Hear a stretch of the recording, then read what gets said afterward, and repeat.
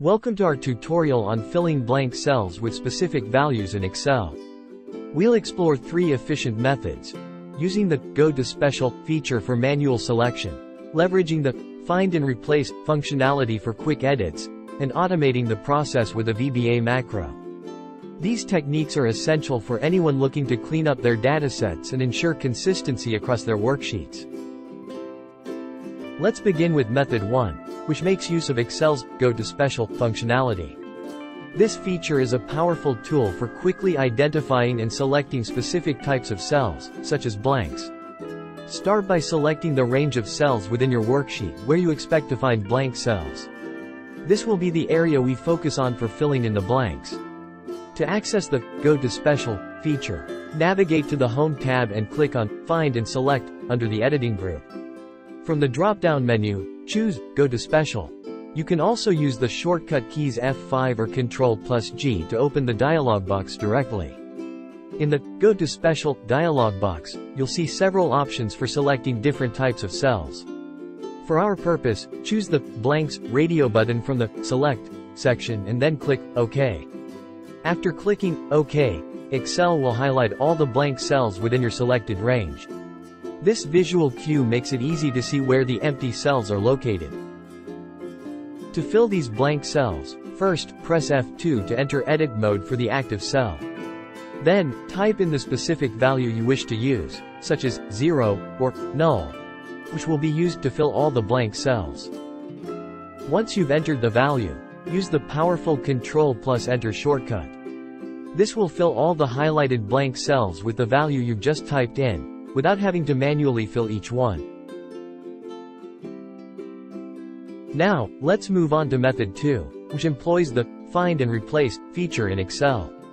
This method is another quick way to fill blank cells, especially when you want to replace them with a specific text or numeric value. Begin by selecting the range of cells that contains the blank cells you intend to fill. This will ensure that the Find and Replace feature operates only within the desired area. On the Home tab, click Find and Select under the Editing group to open the Find and Replace dialog box. This is where you'll specify what to look for and what to replace it with. In the Find and Replace dialog box, switch to the Replace tab. Leave the Find What box empty to indicate that you're looking for blank cells, and enter the value you want to fill in with, such as 0, in the Replace With box. After you've specified the Find and Replace criteria, click Replace All. A confirmation dialog will appear, showing how many instances were replaced. Click OK to close it and view your updated worksheet. For those who prefer an automated approach or need to perform this task frequently, method 3 involves writing a VBA macro. This method allows you to fill blank cells with a single line of code and a user prompt for input. To start, select the range of cells that contain the blank cells you want to fill. Then, go to the Developer tab and click Visual Basic to open the VBA editor.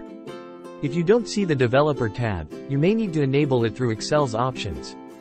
In the Visual Basic for Applications editor, click Insert, and then Module, to create a new module. This is where you'll write the VBA code for your macro. Copy and paste the provided VBA code into the new module's code window. This code will create a macro that prompts you for a value and then fills all blank cells within your selected range with that value.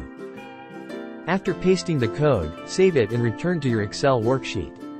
You can now run the macro by pressing the Run button in the VBA editor or by assigning it to a button on the Excel worksheet.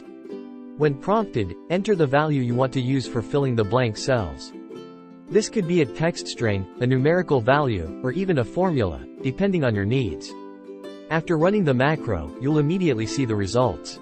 All the blank cells in your selected range will be filled with the value you entered, demonstrating the power and efficiency of VBA for automating Excel tasks. Congratulations! You've successfully learned 3 different methods to fill blank cells with specific values in Excel. These techniques will greatly improve your ability to clean up and prepare your data for analysis and presentation. Thanks for watching our tutorial. If you have any questions or need further assistance, feel free to ask.